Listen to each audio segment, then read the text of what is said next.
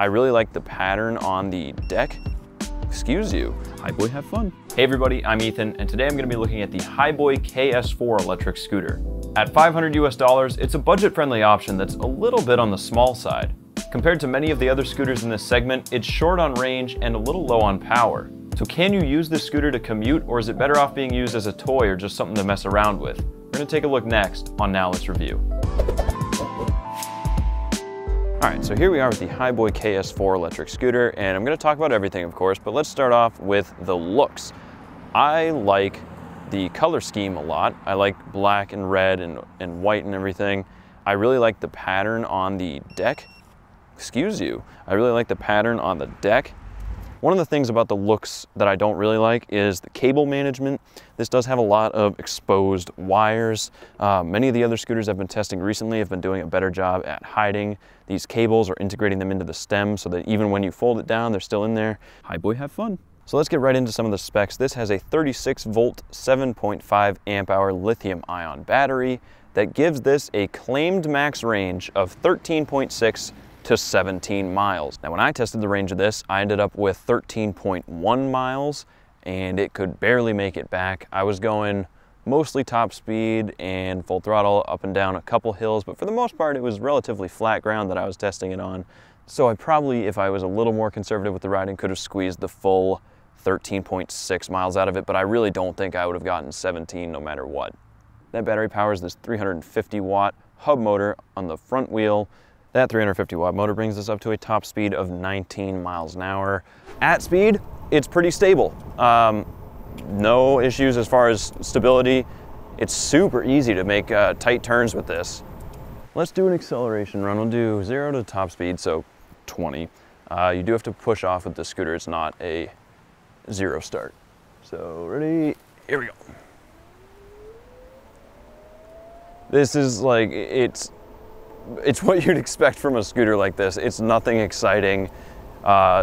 It's just, it gets up and goes, and there's top speed. So pretty typical stuff in terms of acceleration. Going up this hill, again, I measured this hill at like 4-degree incline, and then it increases to about a 5 or so as we get further up. So that's about a 7% grade up to about an 8.75% grade.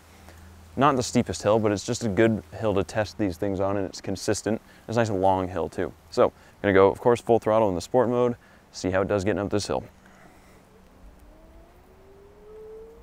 Definitely not too happy going up this hill. It's accelerating still, but it was a struggle for this thing to get going, and it is definitely taking its sweet time accelerating up the hill. And we've kind of leveled off at 14 miles an hour. On the screen here, this display, this little bar right here, is a measure of how much power you're putting out. When it gets into the red, you know you're really pushing the motor hard. So when I'm using the brakes, I hope it shows up, but you can see the little orange indicator right there. That's how much regen it's putting in.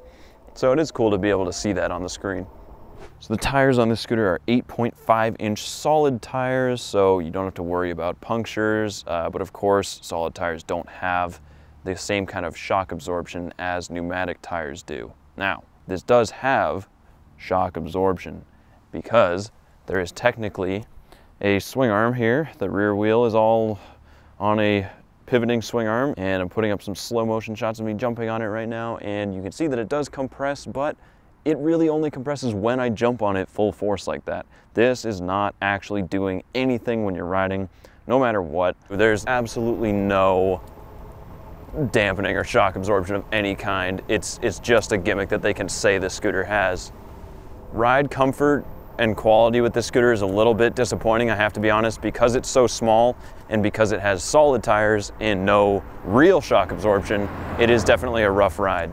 I wear size 11s, and look at how cramped my feet are on the deck of this scooter. I don't know how adults are supposed to comfortably ride this scooter, but it is just way too small. Noise is good. This is a very quiet scooter. You can hear a little bit of a whine at lower speeds, but it's very quiet for the most part. So I actually do like the handlebar height of this scooter. I reach down a little bit to the handlebars. I'm 5'9", so average height, and yeah, I think it's comfortable. In all honesty, the build quality seems to be all right. Like, it doesn't seem bad.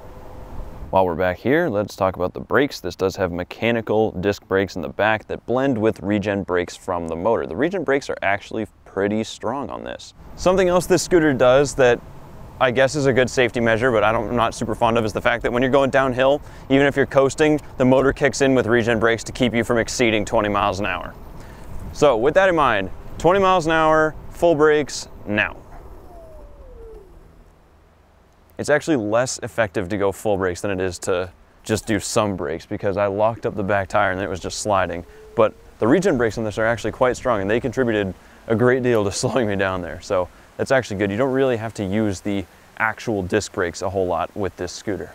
This scooter has a maximum rider weight of 220 pounds, which is a lot lower than many of the other scooters that we've tested that are in the same kind of category with the 350 to 500 watt hub motor.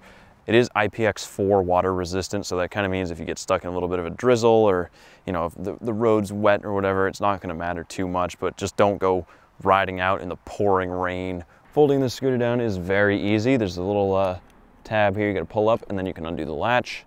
Once you undo the latch, see this hook here, you're going to use that to connect to this little latch on the rear fender. Once that's latched on there, you're good to go. Once it's folded down, it's very easy to pick up and carry and move around. This does weigh 32.6 pounds, so definitely on the lighter side for electric scooters of this category. But then unfolding is just as easy. Just undo the little latch on the rear fender there, lift it back up, and then redo this latch here.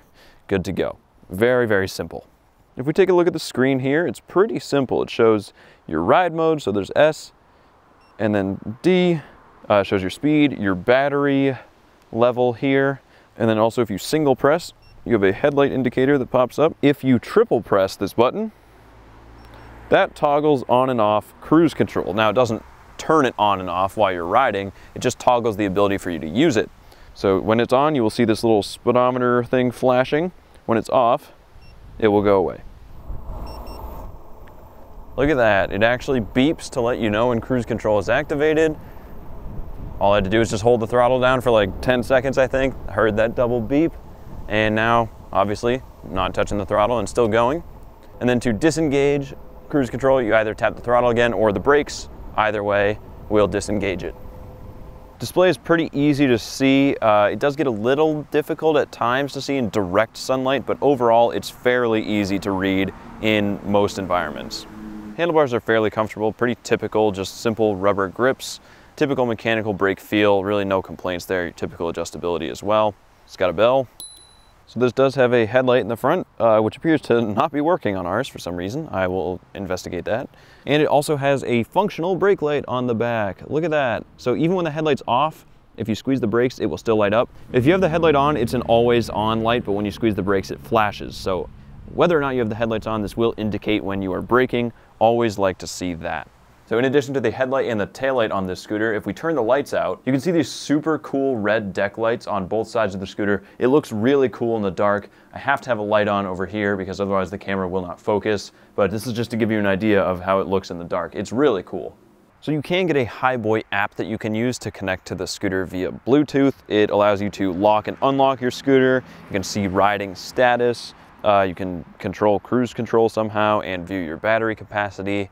And I think I covered just about everything as far as specs, but in case I missed something or in case you want to check all the detailed dimensions and all that for yourself, I'm going to put up a screenshot so you can pause the video and look through those.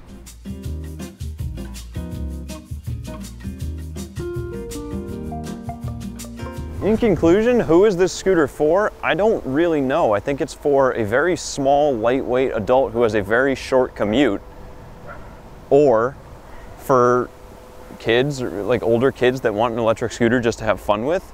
Those would be good options, I guess. But also, if you're really looking to get a scooter that you want to commute on, if you just spend like $100 to $200 more, you can get something that's way more viable as a legitimate form of transportation.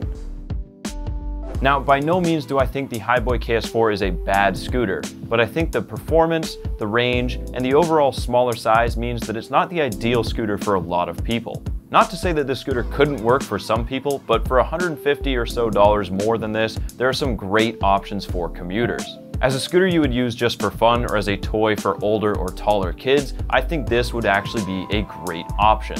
And real quick before we wrap this up, I want to give a shout out to Lumos Helmets for partnering with us. They make these awesome bike helmets that have integrated headlights and taillights as well as directionals. Some of their models like this, which is the Lumos Matrix, have MIPS, which is an added safety liner inside the helmet to help further reduce concussions and head injury. If you want to pick up one of these amazing helmets for yourself, head on over to lumoshelmet.co and use the code NowYouKnowLumos at checkout to get a discount on your order.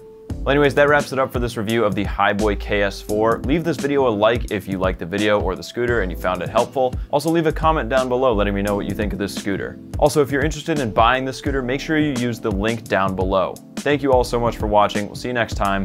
Now let's review.